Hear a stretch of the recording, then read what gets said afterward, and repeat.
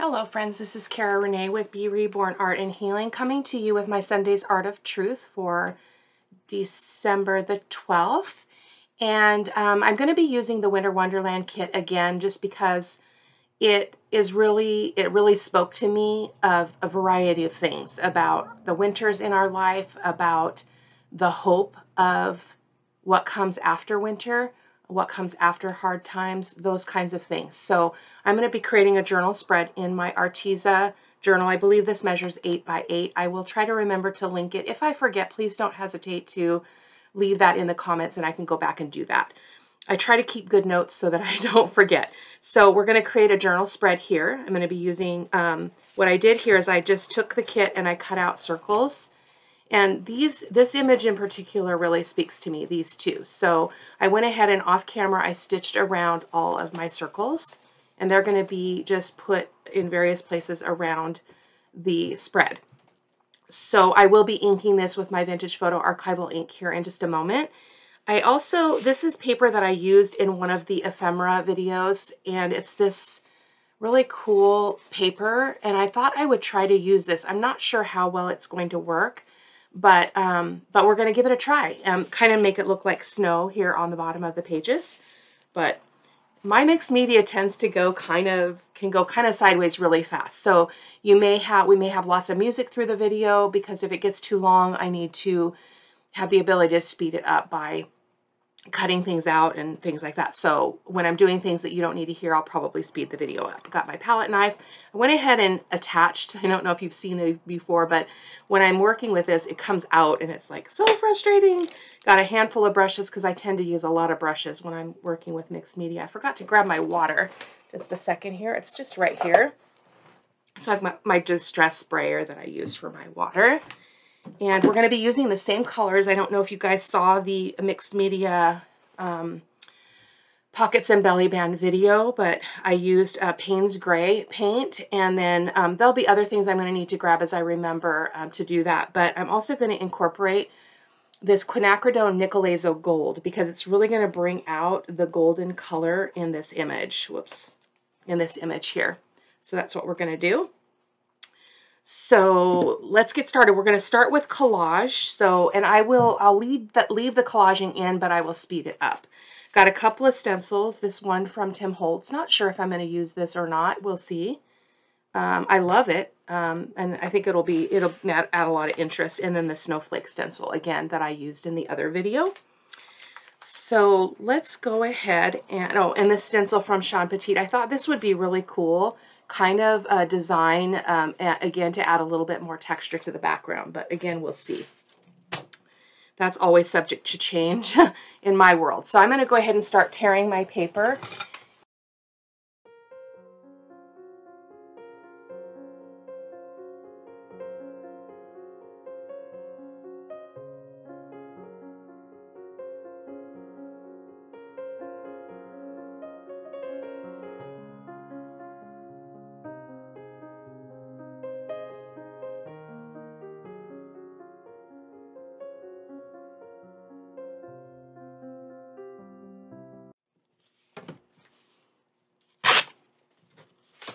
Okay, so I'm pretty happy with the papers that I chose to tear here. So we're going to go ahead and start by adhering them. I forgot to grab some parchment paper here to protect my pages. So give me just a quick second here. These are just parchment papers from the grocery store in the, where the tin foil and stuff is. And then I think one other thing I'm going to do, or I'm thinking about doing, is grabbing some masking tape. Let's see if I've got some handy here and just protect that spine. I do. So, because what happens when you do mixed media is you get a lot of liquid in the spine. It breaks down the integrity of the binding. So I'm going to put some masking tape on there. We'll be able to disguise it with some gesso. So no worries about that. All right. So now we're going to go ahead and put our papers on. Actually, we'll probably put papers there too. In fact, let's start with that. So again, I'm going to speed up this process so that you don't need to watch it in real time to get the gist of it. So basically just collaging as you've seen me do before. So.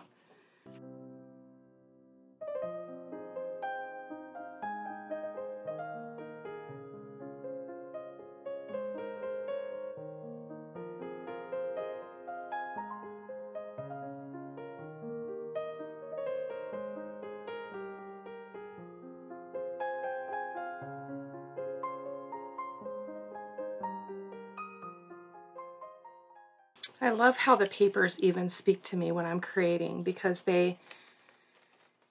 when I select them, I select them because there's something appealing about them. Like I love this one that has tape on it. It's a digital, so that obviously the tape is not real, but I just love that idea of, you know, how sometimes, do you ever have that feeling when you feel like you've been taped and glued together? Like you're just not having a very good time and you feel kind of in pieces, but yet you've got to go on with your life. It kind of reminds me of that. Just kind of a tape and glue kind of feeling. Now we're going to get some of this blue in here for some interest.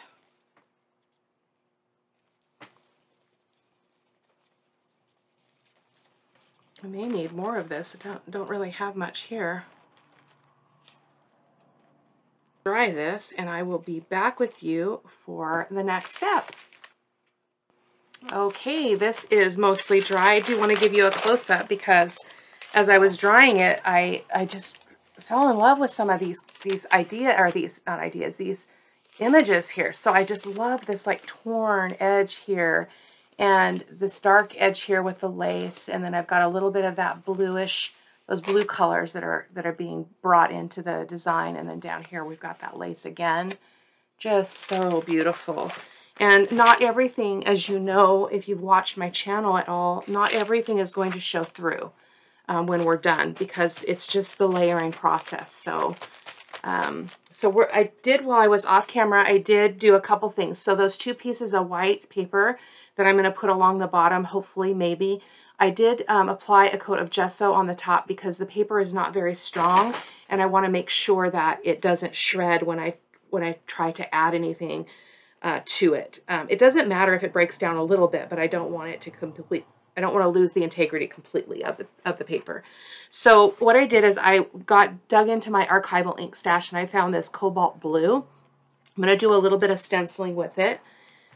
So this is dry enough to do this. So I'm going to grab that Sean Petit stencil, and I'm going to use this design here, and I'm just going to put it here and there.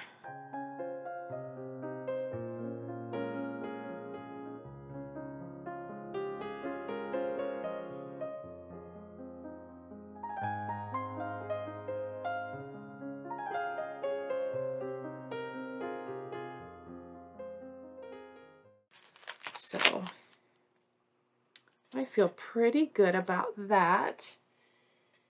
And I think the other thing that I want to do is get a little bit of text down, and this is kind of an afterthought, so I do need to reach behind me and grab a stamp. Just a second.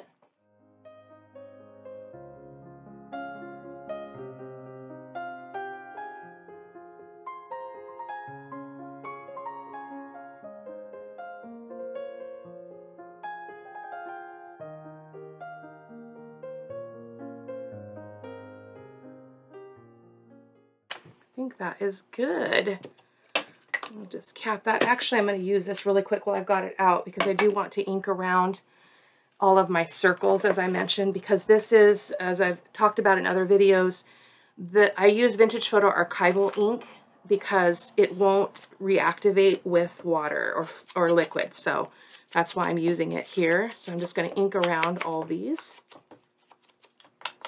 Okay, so those are inked up. Now we're good to move along. So what I do need to do is push some of this background back, because when I start putting this circles on, which I'm not going to do yet, I want them to really pop out. So I'm going to make sure I get gesso behind them. So let me I took a picture of my design before I started, so I'm just going to take a look at that and see what I had in mind. So yeah, I was going to put this here, and then this one up here.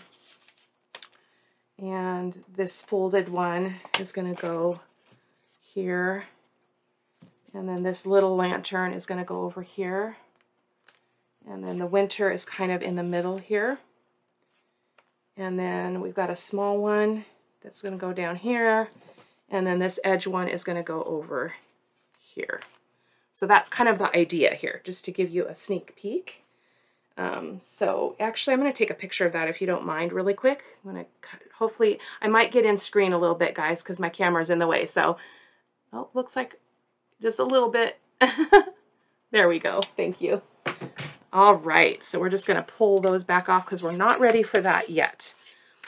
So we need to push back some of this color to make it possible to really have those circles be pronounced. So I'm going to get my brush and some gesso, and I'm just going to start applying it here and there.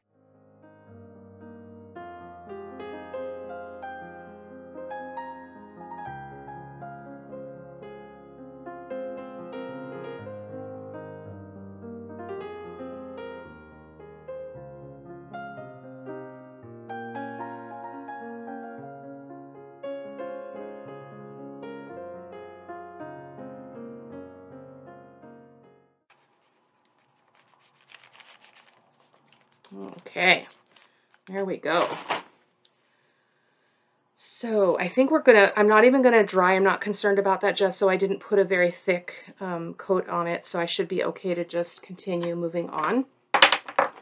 So we're gonna go ahead and get some texture on here. So I have my, do I wanna use the grit paste or something else? I forgot about all those other things that I had that I used in the last video, but I'm not sure that I want to do that. So what did I do with them? That would be the big question of the day. Okay, I did locate them right in front of my face on my shelf, but I don't think I'm gonna use them necessarily. So I'm just gonna keep going, and I'll just, if I feel like I need to add them, then I will. I don't like all this glue on my fingers. So there we go. I do have, just as a side note, some time ago I had purchased this Art Guard. It protects your hands and your skin from using a lot of different paints and touching them, especially when I like to do it with my hands. I highly recommend it. It's not sticky or anything, and it makes things come off of my nails easier and that kind of thing. So, but I did pull out my crackle paint, so we're going to use that. But for now, we're going to go ahead and use our light and fluffy modeling paste. I'm going to cap some of this stuff up before I spill it. I think we're probably done with, well, we might not be done with gesso, but I'm going to get it out of my way. And I've got my palette knife and my modeling paste, and I'm going to go ahead and use a little bit of this stencil, even though we stamped with it right before, but now we're going to use it to add some three-dimensional texture. So I don't want it everywhere.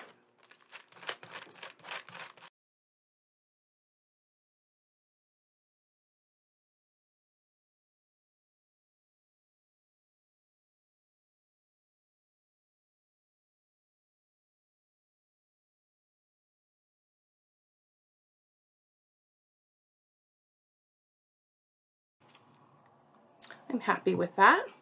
I do need to go drop this in the sink because I don't have my bucket in here, so I'll be right back. Okay, I am back. Thank you for allowing me to do that. I'm going to just wipe my palette knife off here real quick. Whoops, it just came out again. Doggone it. I'm going to have to use some E6000. Maybe I have some right here. I can do that really quick while it's on my mind, because otherwise this is going to keep happening. E6000 will glue anything. As I mentioned before, Sean Petit, mixed media artist that I follow, and I was on her creative team for a bit. She made a comment in one of her videos that it's strong enough that it will to glue a small child to the wall. And so it should hold my palette knife together, I'm thinking. So I'm just going to stick that in there, and hopefully that will have time to set before I need to use it again. So it's really frustrating when it comes out while I'm using it. So cap that back up, and then we'll move on. So even though this is still wet, the modeling paste, I think we're good to go ahead and add some of the crackle, because it I like to kind of blend in those textures. So we're going to do that. It works for me. So that looks to be enough, like enough crackle paint. And I think while that's still wet, we're going to go in with another layer of texture, which is this, I think, is the same as this. So it's called two different things: Distress Grit Paste Translucent, but this is Distress Paint Grit Paste Snowfall. It is basically the same product. It's just this is manufactured for Christmas kind of projects. So this is, says apply with a palette knife or paintbrush directly to porous or non-porous surfaces for unique effects. So okay, there we go. You can colorize it. Oh, I didn't know that. So I'm going to use a little bit of this as well.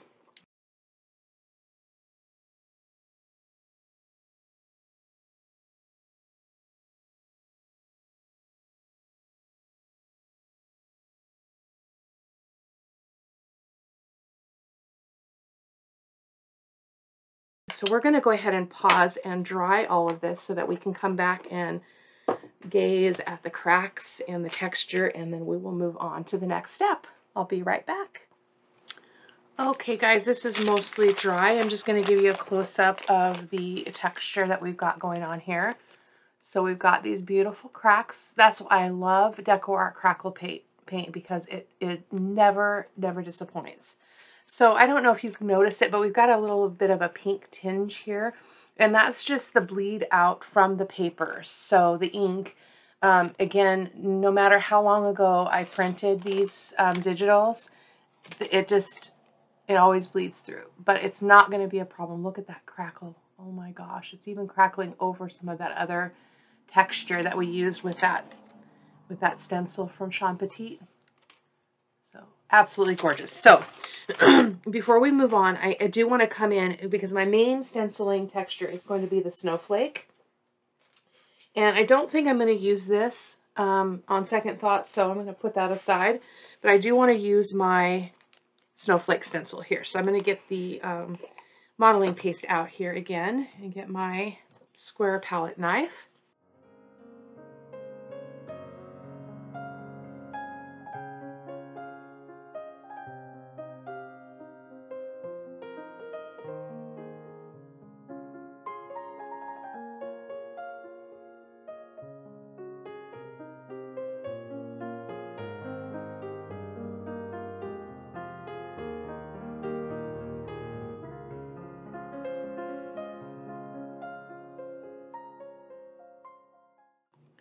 And let's see, maybe a little bit more down here. And I think that would be good. Again, I still don't know if I'm going to put that paper on. We'll see as we move along. So I'm just going to, I don't want to leave the room again, so I'm going to go ahead and I'm going to dry this, and then I'm going to wipe my stencil off, and I will be right back. Okay, this is dry enough to move on. I'm just going to show you a close-up of the snowflakes. So there we've got some up there. They're kind of hard to see, but I love all the texture with those snowflakes. I think it's gorgeous. For some people, it's too much texture, but you can definitely tone it down if it's too much for you. But I adore it. So now comes the messy part, which is the paint.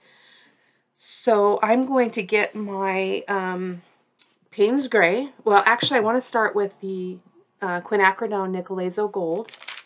And it's one of my favorite colors from Golden Fluid Acrylics. So I'm going to put some out here on my mat. I'm sorry you guys can't see that, but it's right here to the right.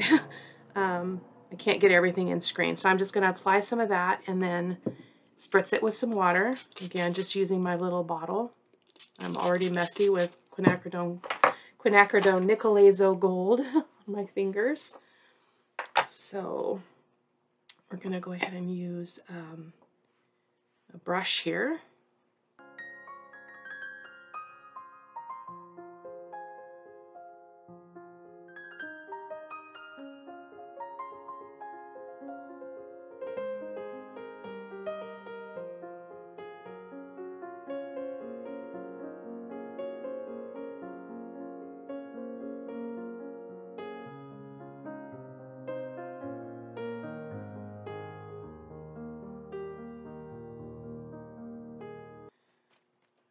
Okay, so I feel pretty good about that. I feel like I want a little bit more, clean that up prematurely. I want a little bit right here. I wiped too much of it off, so I'm just going to do that. I like to use my paper towel or my baby wipe to kind of just pounce and bring some of that color in different places. So this is an awesome thing to use in a journal, so I'm going to set this aside. I always forget to do that, but look at that. Oh, psychedelic, only with one color though, but it still looks psychedelic. I'm going to set that aside. Okay, we're going to go ahead and pause and dry this, and I'll be right back. Okay, this is dry enough for me, so I feel pretty good about that color. I do want to kind of get my circles out here just to kind of gauge how I'm feeling about this so far. So again, we were going to put this here, and we had this one over here on this edge. We had this one as the focal. That's beautiful because it's got the dark vintage photo on the back. This is going to be beautiful. I'm happy with that. So we're going to come in now. It's going to get darker because we're going to come in with the Payne's Gray. So it's pretty dry. You have to be careful with this texture that you don't go in too soon. Actually, that's still pretty wet. So I'm going to dry that again because I don't want to pull up all that texture. It's pretty wet and soggy right there. So just a second. That seems to be a little bit better. So now we're going to come in with our Payne's Gray.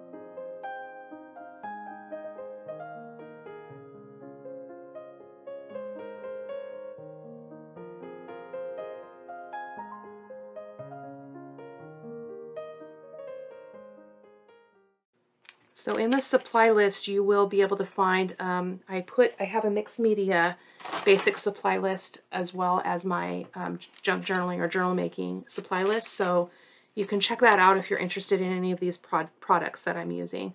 Actually, I just wiped that up again prematurely, so I'm going to get a little bit more out because I want a little bit more, whoops, a little bit more up here, this edge. There we go. Yep, just like that. Okay, actually, you know what? We're going to go ahead and dry this, and then we can decide if we want to put splatters or anything with this. So I will be right back after I dry this. Okay, I'm just going to grab a paper towel. I'm just going to set it on there and just kind of push just to get excess fluid off the top. And then I'm going to come in and make sure this is dry. I think it's good enough. It's not completely dry, but I do want to come in with a raw umber glaze, as you've probably seen me do before. So I've got my fluid acrylic in raw umber and my golden glazing medium. Excuse me.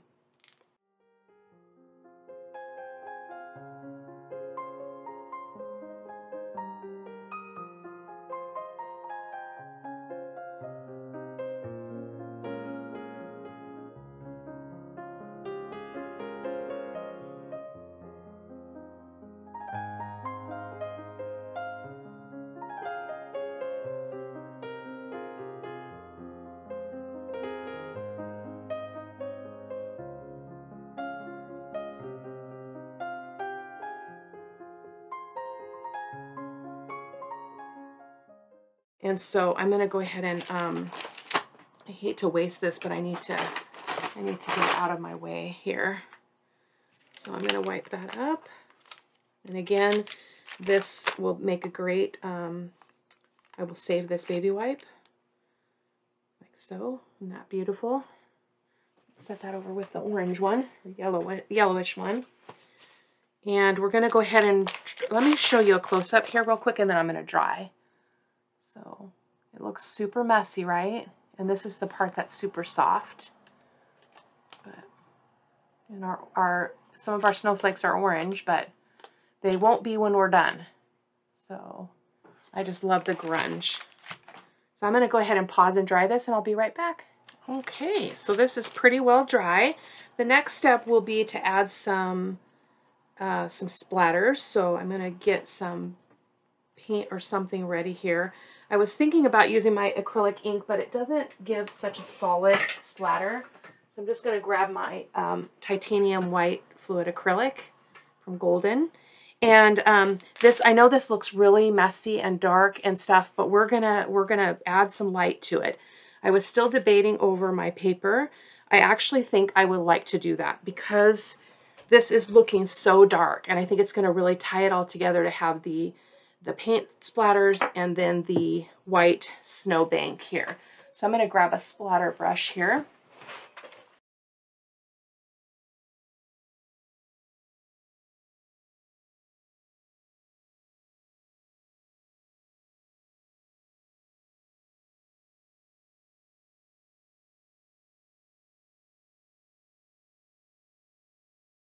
So this is going to help lighten it up. And so as I mentioned at the beginning of the video, this is my Sunday's Art of Truth.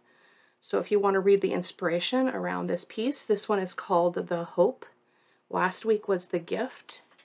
So you can hop on over to the blog, and the link to the blog will be in the description box below. So we're going to have to dry one more time. I know that's tedious, but necessary. So I will be right back, guys. Okay, so this is dry too. Doesn't that look so much better? It's still really grungy and messy, but I adore it. So the next thing we're going to do is come in with the silver paint, similar to what I did in the other video, the Mixed Media Pockets and Belly Band. This is Iridescent Silver Fine from Golden Fluid Acrylic. And I'm hoping that I can see this. It's kind of dark, so I'm going to kind of go slow. I'll probably speed through this, but you guys will get the gist.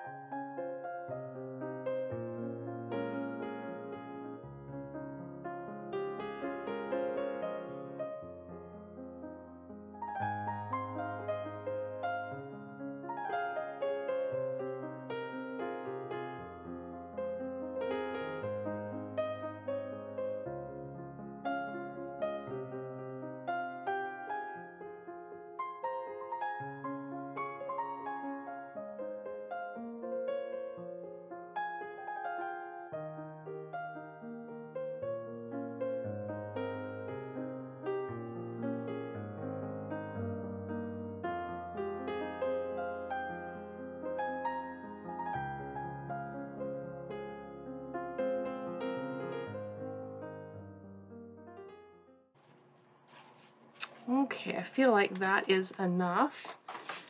So I should be okay to go ahead and, oh, I missed the top. Doggone it. Hold on. I missed this top edge. I love silver and gold a lot, so it's working for me. So we're going to go ahead and put these papers on. And again, I did give them a coat of gesso so that they would be nice and stable. I am going to use my Fabri-Tac.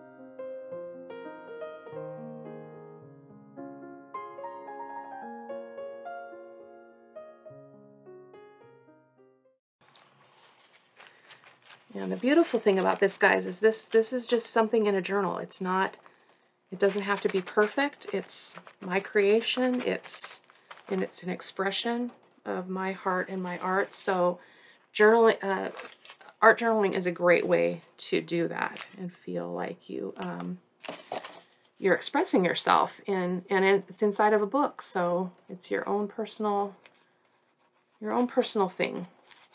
I just like to share what I create, so just to inspire other people. So again, just as I'm doing this, I'm going to talk with you a little bit more about the inspiration. So as you know, the gift was the first in the series. This is the hope. And as I mentioned, I think in the beginning of the video, I can't remember, it feels like a long time ago. I love this truth and this concept about how you know, we come, you know, our world is so dark and so sometimes so negative and so depressing, that I love the truth that I can hold on to, that, you know, Jesus is my rock, he is my light, he is my hope. And he came to us, you know, on Christmas Day, you know, as best we understand, that's what we celebrate. If you're a believer and you believe in God and Jesus and those things, that's what we celebrate. So he is the light, he is the hope. He is everything that I ever needed in my life. So, so enough preaching. So we're going to go ahead and adhere our, you know what, I think we're okay, because even if some of that gets covered up, it's okay. It's not gonna, nothing's gonna happen if this, silver paint is not dry. So this one, we're not gonna get these strings, painted apparently, because they weren't adhered when we were doing all that painting. So this little, bit is where it wasn't completely dry. So I'm going to probably cover that up. I'm just pulling up my photo. Oh my goodness, my phone won't open. Hold on.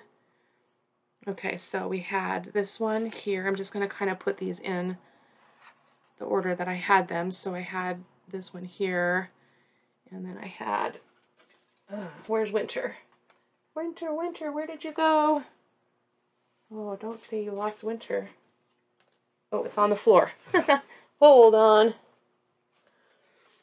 Winter. And as I mentioned in the beginning of the video, this is part of the message too, is that, you know, the seasons of our life, you know, winter, we have winter seasons, and not just talking about weather, right? I'm talking about hard times, challenges, and things like that, that stretch us, and they make us really long for the next season, you know, the newness, the freshness of the next season. So, and I think we all share that in common, because we're all so perfectly human.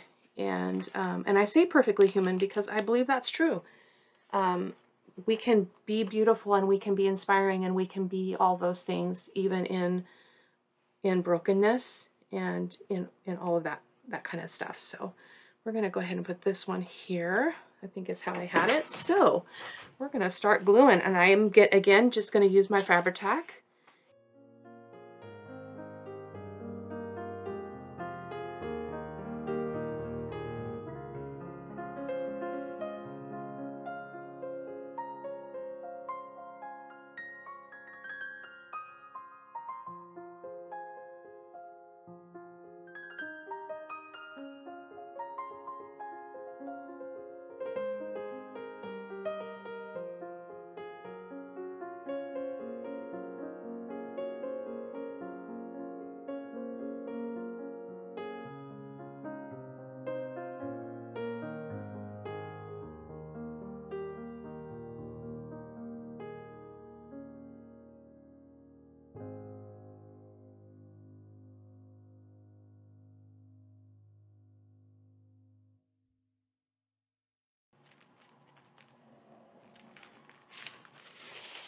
I even love the strings, because I feel like that says something too about kind of the things that kind of trail off of us. They're attached to us, and they can be things that we, you know, kind of see as negatives, but they can also be positive things. It's kind of like the ripple in the water kind of idea, where all the choices that we make have a ripple effect, right, on the world around us.